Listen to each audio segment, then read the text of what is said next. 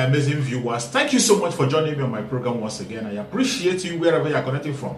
If you have not subscribed to my channel, please kindly subscribe to my channel. Click the notification bell so that you'll be notified each time I upload a video. You will be among the first to receive it. Thank you so much and remain blessed. Kingsley Moralo served as Deputy Governor of CBN 2009 to 2014. Before then, he was founder and CEO of Sugato Strategics SA, Global Strategy and Risk Management Consultancy firm in Geneva, Switzerland, member of Advisory Council of the Official Monetary and Financial Institutions Forum, and currently the president of the Institute for Governance and Economic Transformation. Thank you so much for coming over. Thank you. Thank you, Amechi. Thank you. Now, across the world, I said at the beginning of the program, we've seen countries face huge economic challenges. Venezuela, inflation, debt rising, and all that. We've also seen countries struggle with security challenges. Afghanistan, Somalia yet to come out of it. But it appears in Nigeria we're having a convergence of this. Yes. And the question is, can we handle it? Can we navigate out of these two-pronged threats? Well, I would say that I want to be very honest. I'm a Nigerian and I'm a patriotic citizen, and I certainly hope and pray that we make our way successfully through these challenges. But if I am to be factual, to look at what I'm seeing, as against what I'm hoping, it doesn't look good. Maybe we'll start from what you're seeing. Well, what am I seeing? I'm seeing a gradual collapse of the Nigerian state in the face of terrorist attacks. Very well coordinated, very well planned terrorist attacks. But for me, the reason I feel sad is not so much the attacks themselves, because terrorists attack various nations, but the apparent inability of Nigeria's security forces to protect our lives. And even going beyond that, what seems to be like collusion between terrorist forces and perhaps some individuals in the security networks. How could Kuje prison be attacked for 3 hours and there is no response? Does that look normal to you? So, therefore, what I'm trying to say is that we're in a really very dire situation, and we may come to a point where it's just chaos, every man for himself. People have to protect themselves against terrorist attacks. And when that happens, that the state has collapsed, essentially. The state has continued to reassure citizens. National Security Council meeting held on Thursday. They said, no need to panic. We're on top of the situation. We need your support. We need the support of every citizen. We should give them new strategies are being employed, and before you know it, the momentum will be against the terrorists. We hope so. I think we certainly hope so. We will support our leaders and our security forces, but we have to see the reality of the new strategy and how effective it is. You see, so that's the point. We've had these assurances for several years now. The problem keeps getting worse. My measurement of the seriousness of the Nigerian state, for me, is that they must turn this into an offensive war against the terrorists. You take the battle to the enemy. You take them out. You don't wait for them to strike and you're fighting defensive battles. That's a wrong strategy completely. If you're only defending yourself against terrorists, you're not fighting terrorism. You fight terrorism by going to where the terrorists are. They have the intelligence. Is there some lack of political will? Is it a lack of equipment after all the billions of dollars that have been spent? So what exactly is it that makes it impossible for the government to really go into these forests where terrorists are said to be grouped and grouping and bomb them, or let the ground army troops take control of those territories? This is the only thing that will change the dynamic of this situation. Any other thing that involves your defending yourself is not, in my view, a winning strategy. Let's look at the economic realities. Sure. What are you seeing also on that? Again, we have an economic meltdown. Inflation is very high. I would believe higher than the official figures, quite frankly. Higher than over 18%? I believe Why so. are you saying this? Because the way inflation is calculated, you know, the commodity price index, I think, needs to change and take into consideration sort of new realities. 50%, when I was at the central bank a lot in the past, 50% of that index was based on the price of food. But there are also other factors that you know, are a way of reflecting the state of inflation, you know. And I'm not sure if the weight of those factors is what it should be. So this is what I mean. Now you go beyond inflation. You look But I was saying it with inflation. I see the MBS shows the food inflation, consumer price index, different from the normal inflation, and it's always higher. Well, yes, that's what I'm saying, that there is a lot of emphasis on the price of food, and that's an important measurement. But there are other factors that are also involved in inflation, which focusing a lot on the price of food, it may not capture everything. That's all I'm saying. I'm not saying, you know, the food inflation is very important, and that's why there's a separate food inflation index. But the overall CPI is weighted almost 50%, if not 50%, based on the price of food. Currently? I believe so. I don't believe it has changed. I hope I'm not out of date, but certainly when I was at the central bank, this is the way it was calculated. So now, then you have unemployment at about 40%. Then you have the naira crashing to over 700 naira to the dollar, you know, in the parallel market. And some people may say, oh, the official rate is this or that. But the fact that there's such a wide gap between the official rate and the parallel market tells you there's a fundamental problem. Again, when I was a deputy governor at the central bank, we were watching the parallel market very carefully, and we tried to make sure that the gap between the official rate and the parallel market wasn't huge. There was a time it was just about 2 naira difference? Yes, we were able to do that, you know. There are so many foundational problems in the management of the Nigerian economy, and we are very reactive. One of the reasons Nigeria's economy is tanking is because Nigeria's political processes are very weak, very corrupt, self-serving for politicians. It's rent-seeking. Our natural resources are rents that the politicians collect and distribute to cronies based on patronage arrangements. When you rely only on oil for 80% of your forex or 90% of your forex, you are bound to be in this problem. Every natural resource dependent state faces this type of problem. It is impossible for such an economy to actually develop. So the problem is, we talk a lot about diversification of the economy, but it hasn't happened. And one of the More like a rhetoric. It's just rhetoric. One of the reasons it hasn't happened is because the vested interests that are focused on the oil rents, you know, they're very powerful.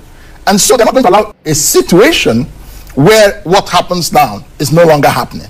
So if we have a political leadership that is able to tame or control the vested interests, and many of those vested interests, some are politicians, some are also in the private sector, you know, so it's a political economy, not just the pure economy, that Nigeria has a problem with. The interface between politics and economics, the interface, and that is where we are not able to get it right. And so the political leadership that we elect in this country is very important for what kind of economy you get in Nigeria.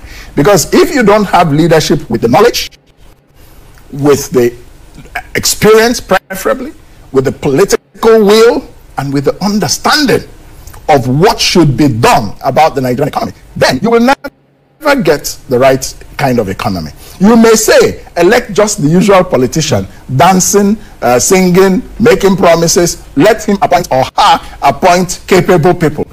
It doesn't work. It is about the political leadership itself, ultimately. That political leadership must be visionary, that political leadership must be knowledgeable, that political leadership must be competent and have the political will. That's the point Nigerians are missing. Meanwhile, Nigerians worship politicians. and then turn around to complain about the economy.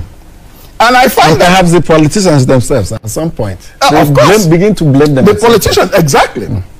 But we're all dancing around the problem.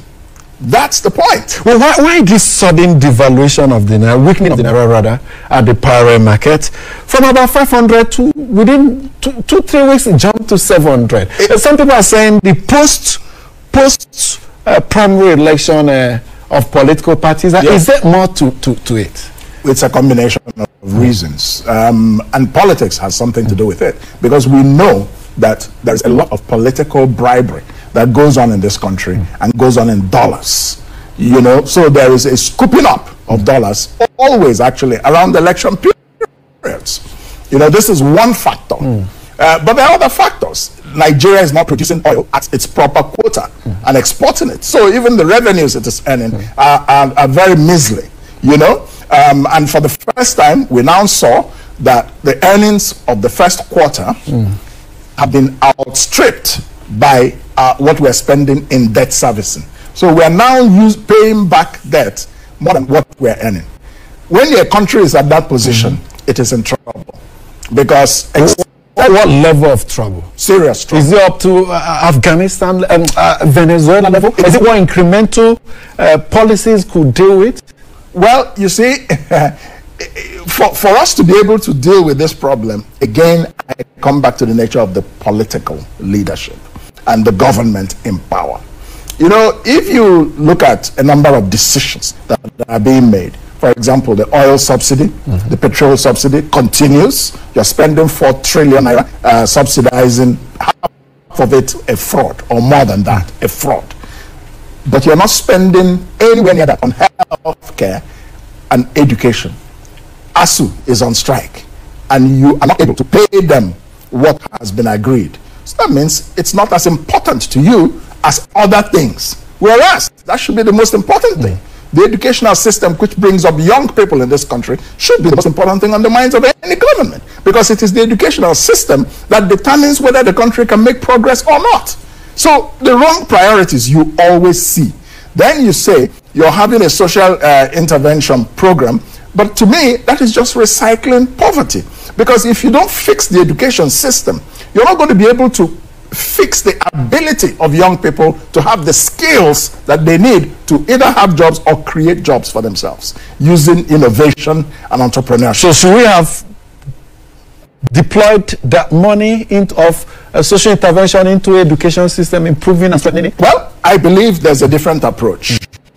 If I were the man on the seat, I had proposed when I was an aspirant and when I was a candidate in 2019 that Nigeria should set up a 1 trillion naira venture capital fund. That fund will finance innovation. It will finance young people to start businesses, and it will finance them with equity capital, that is ownership capital, not credit that they have to pay back. Because we all know that the credit system in this country is broken. Interest rates are so high that most people are not able to pay back loans or even to access them in the first place. So you shift to a different model of finance, which is equity. That the venture capital fund, which in my own vision, should be managed by the private sector.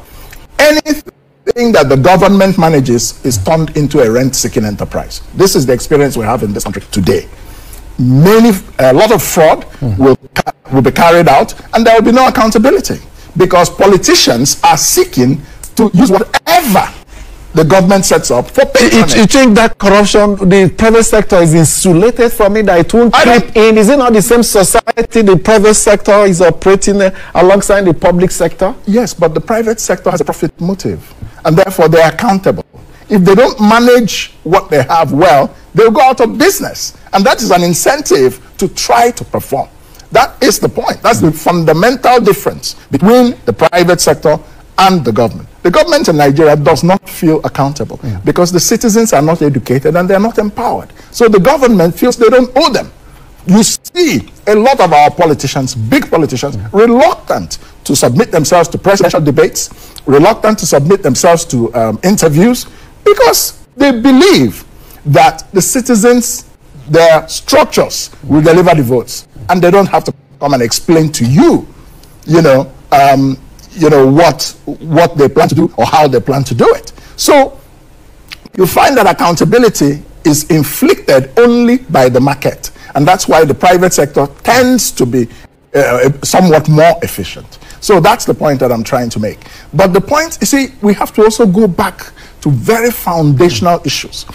When you're talking about the Nigerian economy, what is the economic philosophy of the Nigerian I think state? we'll come to that later. Absolutely. Yes. Let's interrogate this issue of corruption and whether the private sector is insulated. You mentioned the subsidy regime. Yes. Combination of private businessmen, yes, importing and distributing petroleum products, and government making the payments. Exactly. And you acknowledge that more than half of what amount that goes into it is fraud. Absolutely. And it takes two to can. Absolutely. I have the public and the private sector involved. Yes, you're right.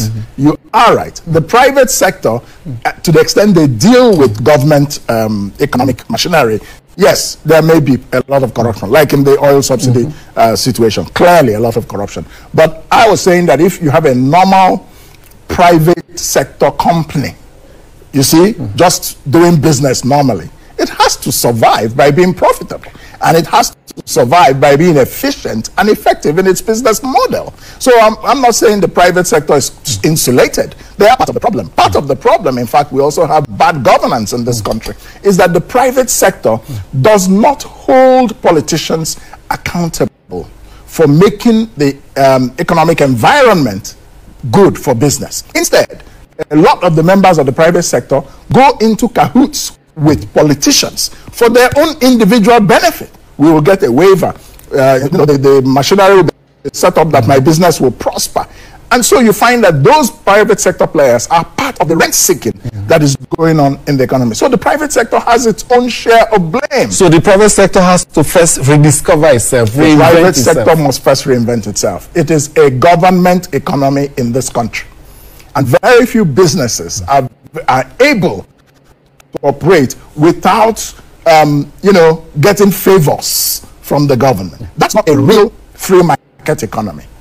And this is leading me to the matter of the economic philosophy, which I'm anxious to get to. Yes, there's no way we avoid that. Exactly. Because that's the foundation. It's the foundation. So let's go for a break now. When we come back, we are going deep into the issues. Do stay with us.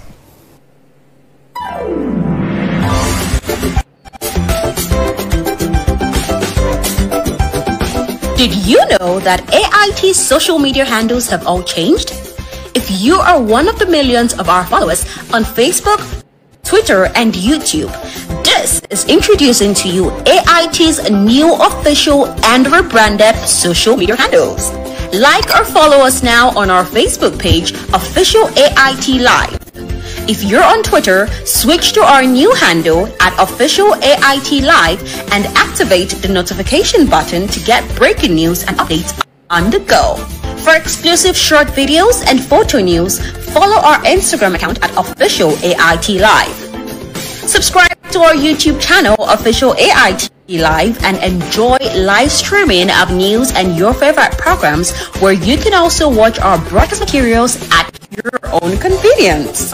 Note that Official AIT Live is the only authentic social media profile name with all the handles on our website ait.live, with a notification prompt to accept and receive breaking news and updates on the go. Log on to Facebook, Twitter, Instagram, and YouTube platforms on your smartphone, tablet device, laptop, and desktop to follow us now. AIT.live. On air, online, online.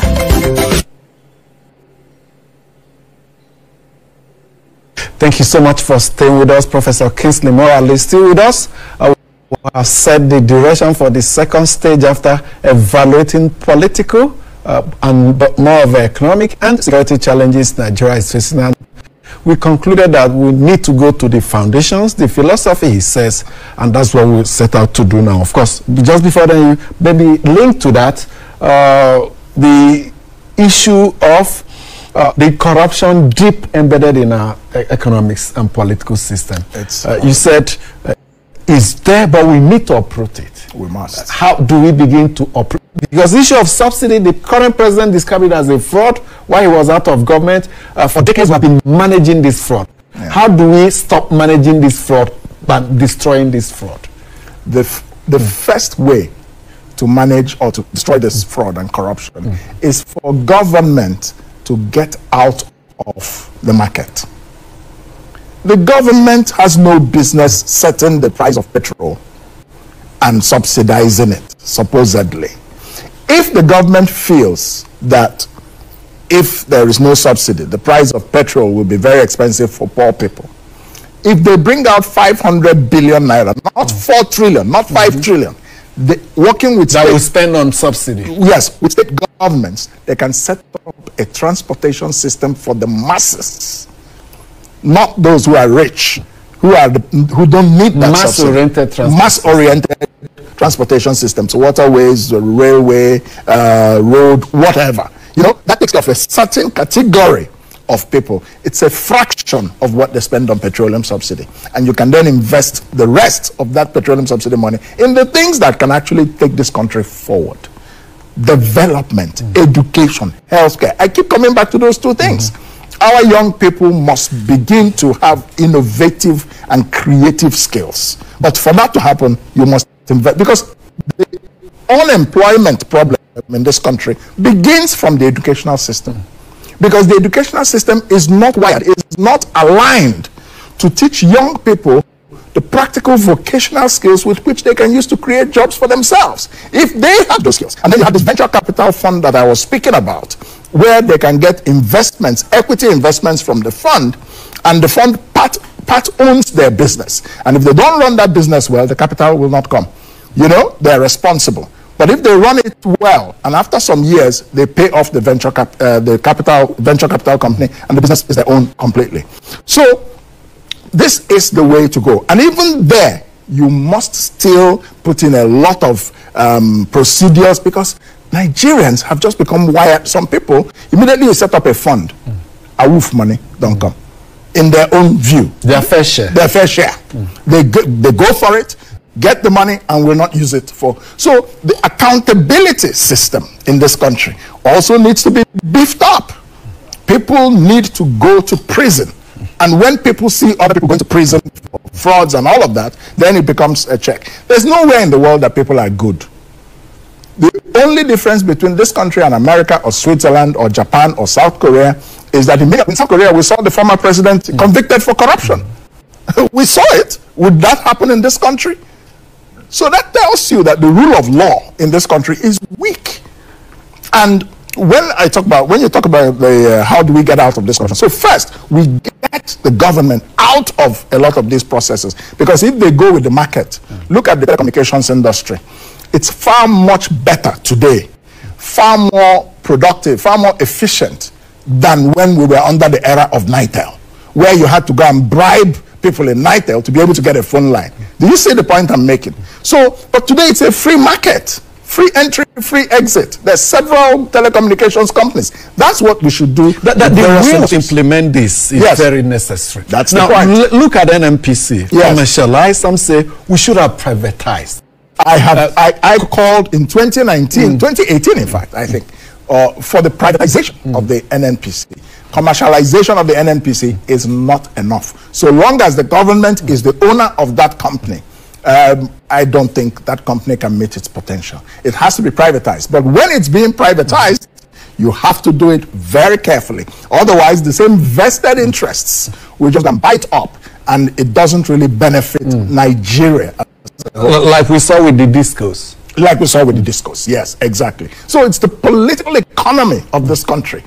It's a rentier political economy, and it's geared towards vested interests. Is it that the commercialization of the NNPC is the first step towards privatization? Because the plan is that by 2023, mid-2023, they begin to sell equity shares to members of the public. Well, that's what they say. You know, so we'll have to watch and see how that goes. We also hope that Dangote's refinery will be in operation before the end of next year. I think that will also help a lot. It will not affect the price of petrol, because it's set up in an economic, you know, free trade zone. So it's an international commodity. It's an international commodity on foreign territory, technically, you know, but it will affect the availability of petrol. And so, at least reduce freight charges and all those. Exactly. And then all these, petrol queues and all of that, hopefully will stop that. So the NNPC needs to be privatized, not just commercialized. And that's a process, again, that I said requires very careful supervision to make sure it serves the interests of Nigeria. The Aramcos of this world, yes. The petrol, the brass, were they fully privatized? Some said largely. Some form of government control, yet we are seeing large, when I say some good instance of success. When I say privatization, I mean at the very least, there should be a 51% to 49% ownership structure between the government and the private sector. I would say the private sector has 51%, the government can retain 49%. Like the LNG, the liquefied natural gas company, there's government ownership on it, but it runs well and is profitable. That's because it's driven mainly by the private sector. The venture capital fund I'm talking about, it's the same model, that the government should be an investor but not run it. The private sector should run it. And so everybody benefits. You see, that's what I mean. But once something is completely owned by the government or significantly owned by the government in this country, it's not going to benefit. It will be interesting to see how LNG and to monitor, because I see NNPC now as a profit-oriented company. And for me, the best way to adjust the performance of management is the profit they exactly. The money they pay into the federation account. But lately, payments into the federation account by LNG, one being about $2 billion or so. So it will be interesting to see LNG paying, NNPC paying at the end of their financial year, and we'll see evaluate performance. Exactly. So, I mean, commercialization is a step in the right direction, but I just feel it's not enough. I feel that we need to remove complete government ownership of the NNPC. It's just, for too long, 50 years or whatever, this company has just been there. It's not been able to really make any profit, and it's just a cesspit of corruption. This is the problem. The government is too heavily involved in the economy. And once that is the case, the economy can never prosper. Because the government itself, as we know it in our political culture, is not disciplined enough. The Chinese, for example, they run what they call a state capitalist economy, where the government has many government companies, but there are also many private sector companies. But you see, there's discipline, there's philosophy, there's political will, there's a worldview, there's somewhere they're going, and it's clear to them. And everybody who is part of the political process, and even the civil service and the bureaucracy, is equipped. In Singapore, they pay their civil servants far more than the private sector. And most people who are important in the Singapore public service have PhDs, so that you can think analytically. Are we doing that in Nigeria? Well, it's just that the issue of Abacha called it guided deregulation. Yes. The state intervening, but to an extent, you mentioned the issue of the China situation where public firms are run profitably. Like we see the big companies from China, the ECCs, and many of them here, they are publicly owned companies. Absolutely. So how do we get that mix? The problem is this, the way is this. If you go back to China, China's politics, China's leadership is based on a philosophical foundation. There is a worldview, there is a national ambition that is shared across the whole ecosystem. You don't have that in Nigeria. So the kind of political leadership we elect in this country going forward is foundational to whether we can make progress along these paths. If we continue to elect just people who are quote-unquote successful politicians, then, you will continue to get the same result. If we break away from that system and elect people who have ideas, people who have capacity, who demonstrated capacity, who have a vision for this country and can lay it out and can mobilize on the basis of 21st century thinking, then we have a chance at success. So, but you come back to the question, will the elections actually hold? Yes, in the midst of security and economic challenges. In the midst of this security and economic meltdown. I saw the other day, yesterday, a statement by a British diplomat raising the possibility that if this situation continues, the elections may not hold. And diplomats tend to speak from very informed perspectives. Yes, and they may have information that most citizens of the country itself will not have. So there's a grave threat to Nigeria's democracy posed by this combination of the security and economic. If there is overrun Abuja, for some reason, do you think there can be any election in this country? If they capture the Federal Capital Territory, it's all over. That's it. There is a grand plan to overrun this country by terrorism. And that will bring Nigeria to the state of Afghanistan. The question is the Nigerian state today able to resist this? We pretend to be living a life of normalcy while all of this is going on. People are doing business in Lagos and all that, and you might think life is normal. What if they attack Lagos? There are reports that they've been denied, but we've seen security agencies raise the alert level even in Lagos. Exactly. So there is risk management. We have to manage the risks that are existential that face us as a country. And I have proposed some clear ways to do it. I have said it is clear that our security agencies right now are not able to contain these people. We should seek foreign help. Specifically, we should recruit mercenaries, private armies, to pay them. If you look at what you're spending on subsidy and your country is being overrun by terrorists, if you took out a percentage of that and paid a mercenary force and gave them the charge to go into the forest and take these guys out, they will do it because they fight for money, right? It's for a temporary period. They do it, then you have the space to reorganize the security forces, because it is clear that parts of those security forces have been compromised by corruption, for example. We have reports that there are people who don't want this war on terror to end because they're making money from it, you know? So all, for whatever reason, some people may be aligned with some of these terrorist forces. Even former President Jonathan said there were Boko Haram elements then. In his government. That was 10 years ago. Yes, so it tells you a lot. So it tells you a lot. Quickly, to our Twitter feed, Cass Clement says, your one-man Nigerians respect a lot, a great deal, but you don't seem to have the platform to exhibit your dreams, and he's asking whether you're obedient. If not, he wants you to become obedient. Ebeletam says he's wondering why the system hates persons like Professor Moyalo. He exudes knowledge and ability to deliver, but why is it not stable by remaining in one political party? Okay, Mango Enwazo says he doesn't know how this government has assembled the best economic brains as Presidential Economic Advisory Committee and seem not to take advice because of scoundrels around themselves. Interesting.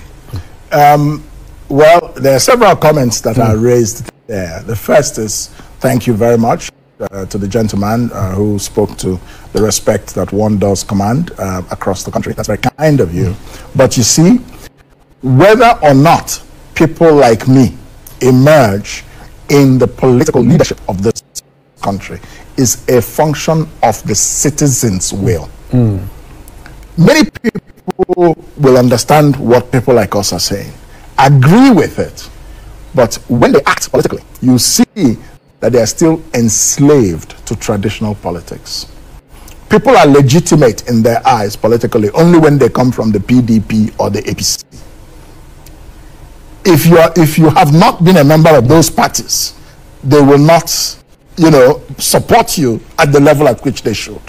So the citizens has the belief that it is the parties with the structures. That's the belief, you see, but that's the point. It's the mental emancipation that still has to take place. What is a structure? A structure is human beings organized in a very clear way.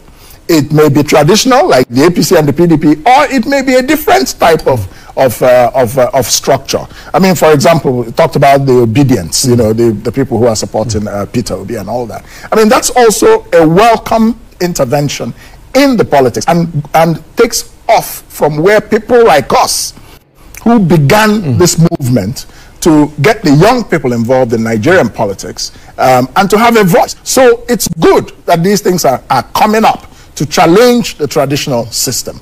And it's up to the citizens. You know, elections are, you know, it's a matter of choice. You know, you're quite right. You started this. You built up strong followership on the social media. And on the ground. Yes, I must say. yes, on the ground. But why do you think you didn't take it to that next level where it becomes a nationwide, perhaps an international thing? Yes, exactly. What do you think went wrong? Well, I think what happened is precisely what I was telling you, that our citizens still worship traditional politics and traditional politicians. And even when they respect you and like you, they may not have enough faith that you can win.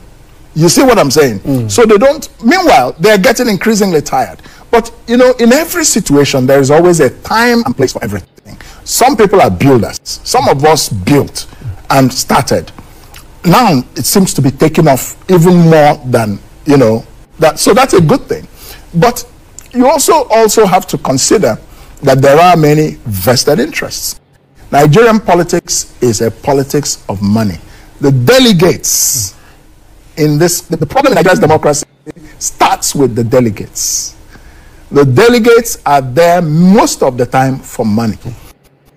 And once they are given the kind of money they are looking for, they will vote for the people who give them that money, whether or not those are the best kind of people to lead Nigeria. That is not their concern, you know, and we see it everywhere.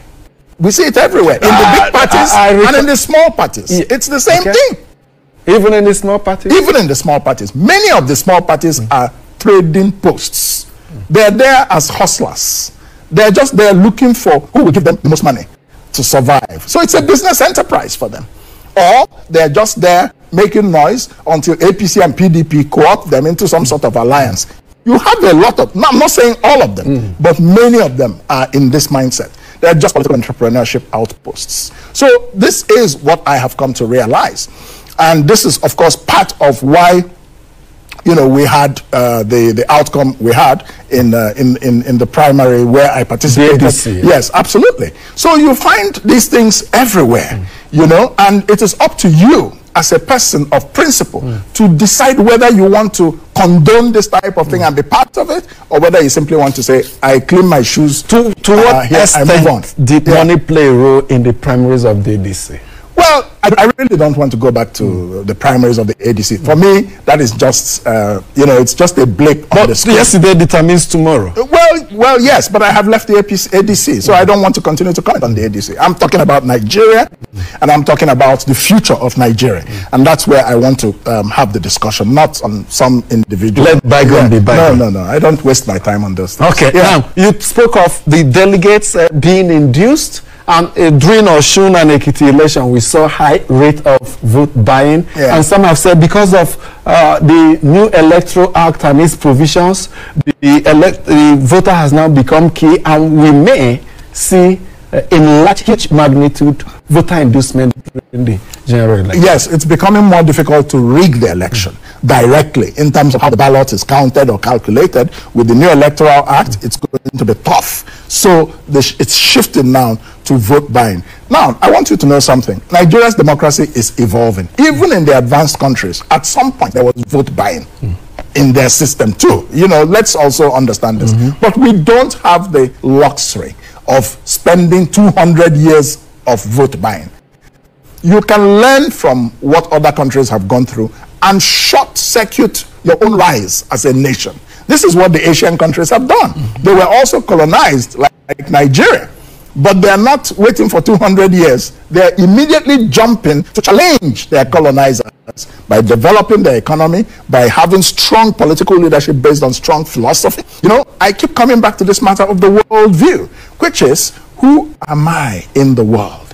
Where am I coming from? Where am I going? How will I get to where I'm going? What is the value system that guides me? What is the strategy on the basis of which I'm moving forward? What is the knowledge system with through which I absorb truth and claim truth? This applies not just to individuals, but to countries and societies at large. And in the Nigerian situation, yes, you mentioned the linkages between the followership and the type of leaders we get. Exactly. And we have an education system that is defective. Breeds not work-class citizens, and these affect their mindset, their own perception. Exactly. So it becomes a vicious cycle. They take that into elections and politics. Exactly. So the point is, one, our educational systems. I gave the convocation lecture last week at Babcock University in Ilishan Remo in Ogun State. Chief Obasanjo was there also as the special guest of honor. And it was a very interesting time. I spoke on knowledge, vision, passion, and innovation in the context of Nigeria's development. And I was saying that there is no way a country can develop without these four things. Without knowledge, a lot of our decision makers in Nigeria today do not have knowledge. How can people who don't have knowledge take a society forward? Many of them don't have vision. Therefore, there is no passion for the country. And our economy is not driven by innovation. Every economy that is doing very well in the world today is driven by the invention or adaptation of new things. In the 21st century. In the 21st century. So it's a knowledge economy, where it is skill that goes into producing complex products with value added in them and exporting them. That's how you end forex. That's what Nigeria should be doing. We have the potential to do that. But we need to create a social consensus and a strategic priority on innovation and science and technology. I said at the lecture that in the Nigeria-Biafra civil war, the Biafrans, for the short-lived period of the Republic of Biafra, necessity became the mother of invention. They were inventing all sorts of things. Obunigwe, Ojuku bucket, bombs, running petrol with coconut water and coconut oil, running their cars because of the blockades. You see?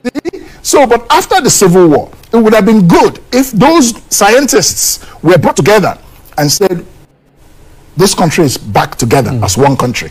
Can you, that thing you were doing in the Civil War, do it for Nigeria? Today, Nigeria would have been very far ahead. So it's about, so if someone who believes in this innovation and scientific and technological advance is the president.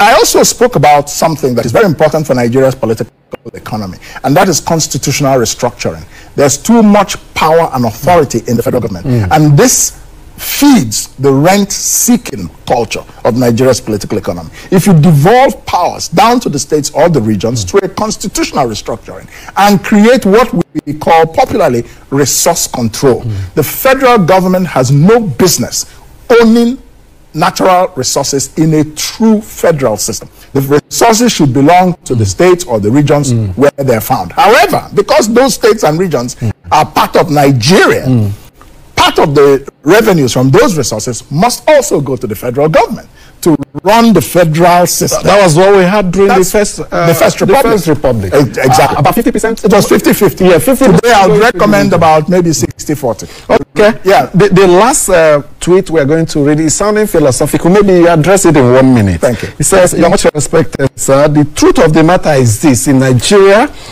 our political understanding and political actions are a direct opposite of each other. Political understanding on one point, and political actions on another part," he says. Well, the reason political actions are different from political understanding for two reasons. One is poverty.